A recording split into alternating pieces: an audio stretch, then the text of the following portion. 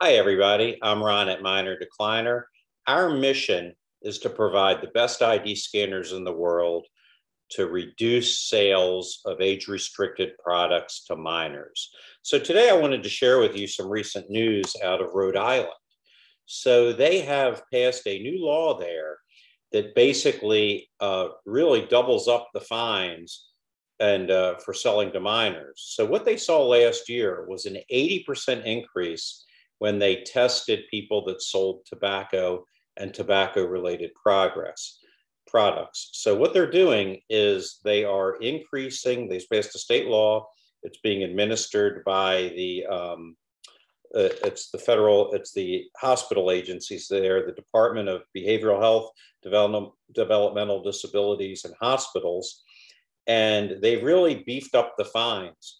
So it's up to $1,500 and a 90-day suspension for selling to minors. So that's triple the federal mandate of a no sales order, which is 30 days. So this is 90 days. So this is huge. And they're doing it because it's following an industry trend of ramping up enforcement and compliance efforts. And I just wanted to let you know that ID scanning is critical to this, and that's what Minor Decliner does best. So hope you found this useful, and we'll talk to you later. Thanks.